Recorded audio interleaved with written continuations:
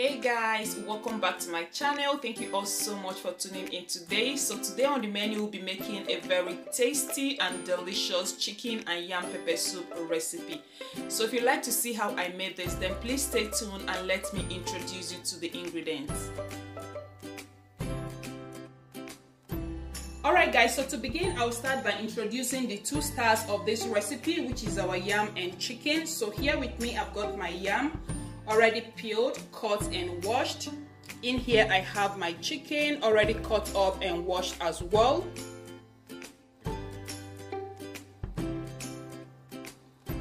So for the rest of my ingredients, I have 1 Scotch bonnet pepper, 1 red long sweet pepper, and 1 long yellow pepper. Now these 2 peppers here are not spicy. The only spicy pepper here is this Scotch bonnet pepper. And I don't want to use more than 1 because of my kids, because I don't want to make it too spicy. But however, you can add more Scotch bonnet pepper to yours if you prefer.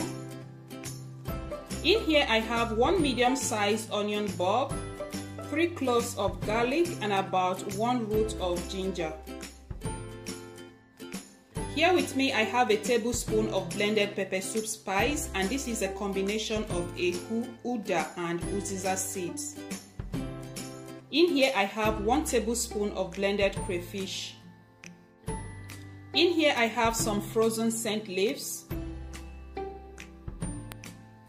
So because my scent leaves are not fresh, I'm also going to be adding in some parsley, for that fresh greenish look. And you can also use basil leaves. Basil leaves is what we call curry leaves in Nigeria, but if your scent leaves is fresh, you can just use your scent leaves.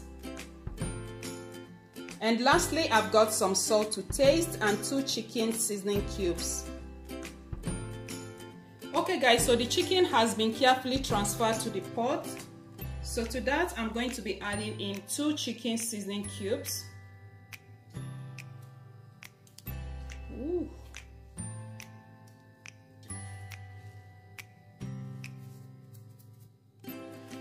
Next, I'm going to add in some salt to taste. And this is all I'll be adding at this point. I'm going to give that a stir.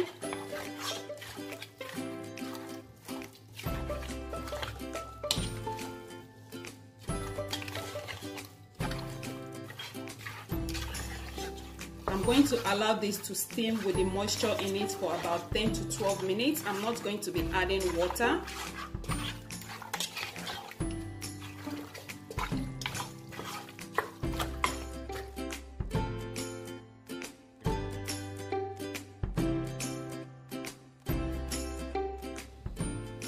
So while the chicken is cooking, I'll come over here and blend my peppers, onion, ginger, and garlic.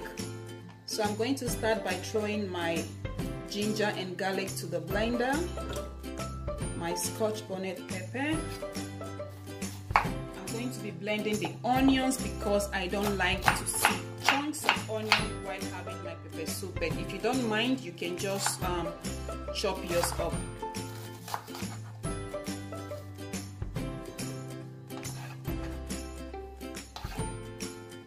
I like to have the taste, but I don't like to see onion when having my pepper soup, so I'm going to blend it up.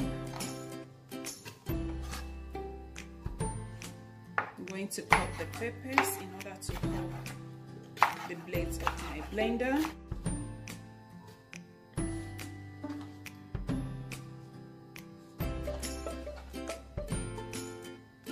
So now that I have everything in the blender, I'm just going to blend this up and set aside. Okay, so this has been cooking for 10 minutes now. I'm going to give it a stir.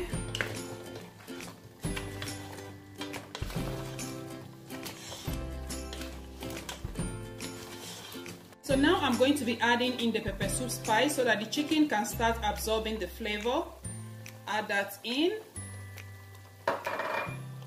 I'll add in my blended crayfish. I'm also going to be adding in the scent leaf. Since mine is not fresh, I'm going to add it at this point, but if yours is fresh, you can just wait and add it at the end of the cooking.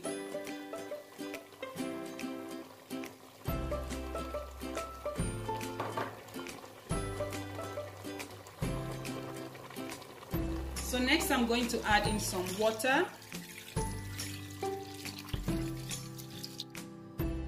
Okay, so I'm going to be adding in more water, and I won't be adding my pepper blend at this point. I'm going to cover this up and let it cook for additional 15 minutes. Okay guys, so I have my yam in another separate pot. I'm going to be cooking the yam separately because I don't want my pepper soup water to be thick. I don't want my pepper soup water to be thick at the end of the cooking like ofe nsala. Yeah, so I'm going to be cooking my yam separately, and later I'm going to be transferring it back to the pepper soup pot. Yeah, for this yam to be fully cooked, it should take about 10 to 12 minutes thereabout, but I'm not going to be cooking this yam fully. I'm going to be cooking them for like, let's say 5 to 6 minutes. And by that time, all the starchy water must have released inside this very water, you know, instead of releasing inside the pepper soup pot. And at the end of the cooking, your pepper soup water will be very thick.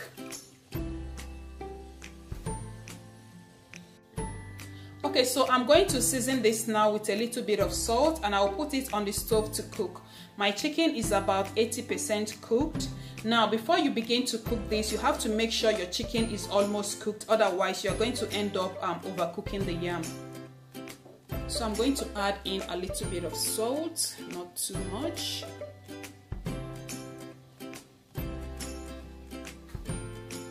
And I'll send it to the cooker.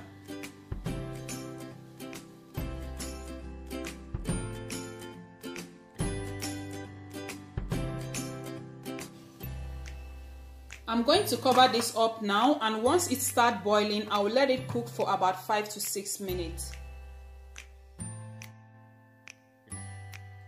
So at this point, I'll be adding in my blended pepper mixture, and I forgot to mention earlier, the two long peppers I showed earlier is optional. You can add only just the Scotch bonnet pepper if you prefer.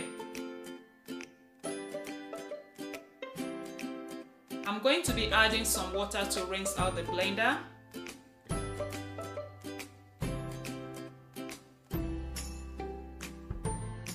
I'm going to be testing for seasoning, and if it is okay, then I will proceed to add in my pre-cooked yam. And you don't have to cook yours separately like I did, like cooking the chicken and the yam separately. You can cook the chicken together with the yam if that's what you prefer. But like I said earlier, I don't want the soup water to be, you know, thick.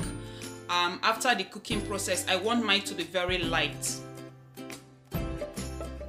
Okay, so my seasonings was perfect, and at this point I'll be transferring the yams to the pepper soup pot, and I will let it cook down for additional 5 minutes, and then I'll add in my parsley.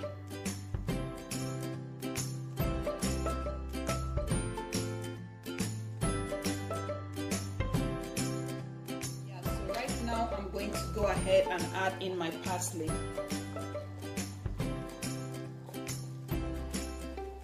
I don't know if I'll be adding everything. It seems a bit much. I'm going to stir this one in. Okay, let me stir with a wooden spoon.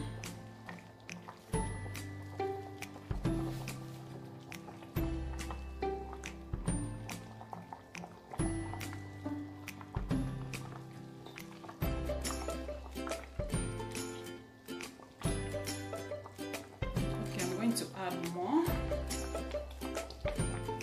That's enough. Yeah, we are done cooking. I'm going to turn off the heat.